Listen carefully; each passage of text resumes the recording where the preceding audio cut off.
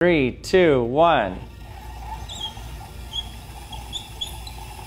Okay, so it immediately spins in a circle. So the reason it's spinning in a circle is because it's creating this neutral wind this way, and that wind is causing the ions to get pushed back towards the positive electrode, which pushes it in a circle like that. And what that means is if we can create a plane that has an onboard power supply that can generate this high voltage, all you need is the pointy end pointing away from the direction you want to go. It will create this neutral wind that moves this way and pushes the aircraft this way. But this is just to connect it to the power supply. There's nothing on the power supply that's going to make these spin. The spinning is going to come completely from the thrust at the back of the plane here. Okay, here we go. Let's turn on our power supply. 3, 2, 1. There it goes. Whoa. Knock it the other way.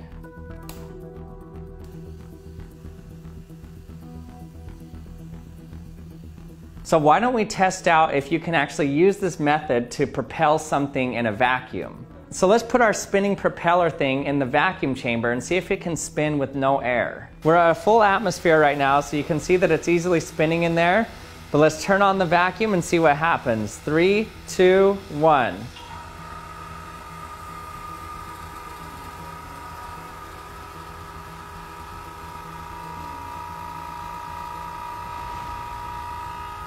Still spinning at a half an atmosphere.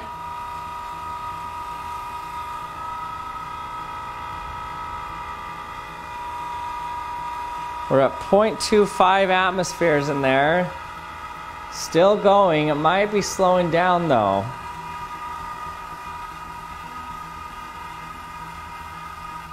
Okay, we're at 0.1 atmospheres now, so we're getting down to a pretty good vacuum in there, but there's still some air.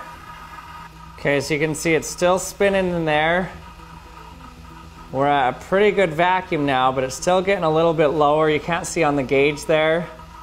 But this is definitely not spinning like it was at full atmosphere.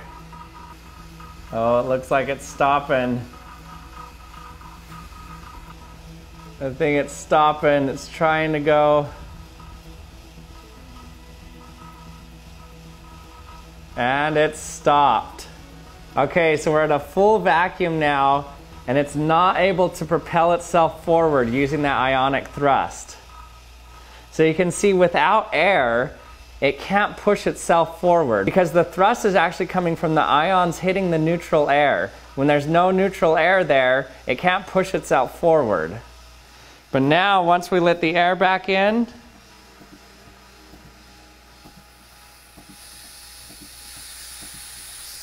okay, let some air back in.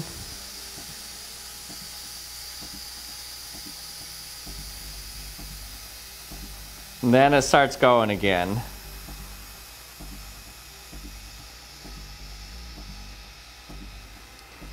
Okay, so we're back at a full atmosphere. You can see that it's spinning like crazy in there. All right, so you can see that the ionic propulsion wasn't able to work in the vacuum. So why has NASA been looking at ion propulsion systems to work in space?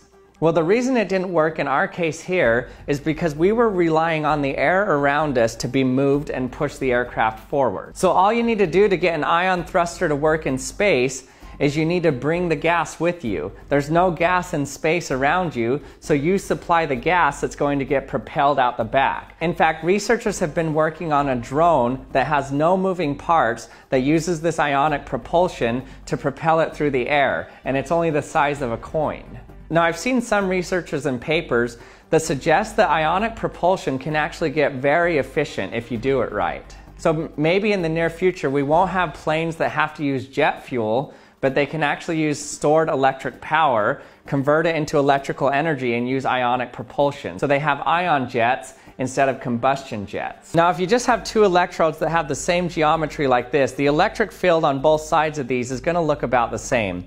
If you look at the electric field lines, they're going to look about like this. So whether you're on this side or this side, the strength of the electric field is about the same. But that all changes if we put something pointy on one of the electrodes.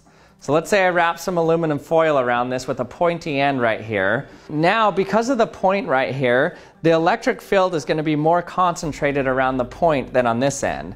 So now we kind of have an asymmetrical electric field going on. It's stronger on this side than on this side. And because it's really strong at the point right here, what it can do is it can actually rip some electrons off of the air molecules around it.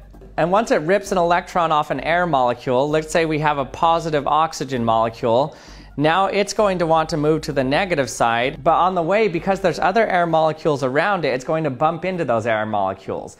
And so it's going to get recoiled and bounce back the other way, but it's going to push some neutral molecules this way. So what that means is if we ionize some air molecules, it's going to create a generic neutral wind that gets pushed this way. Now the wind is not charged, it's neutral, but it's going to get propelled from the ions hitting them.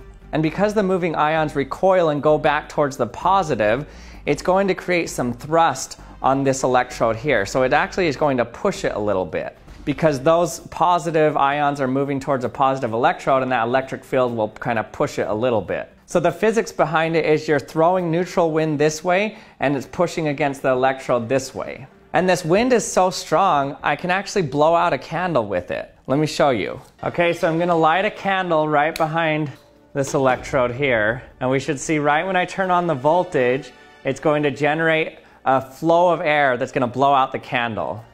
Turn on the voltage. 3, 2, 1.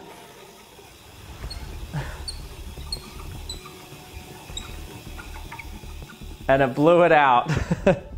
Hey everyone, thanks for watching another episode of the Action Lab. I hope you enjoyed it, and thanks for watching, and I'll see you next time.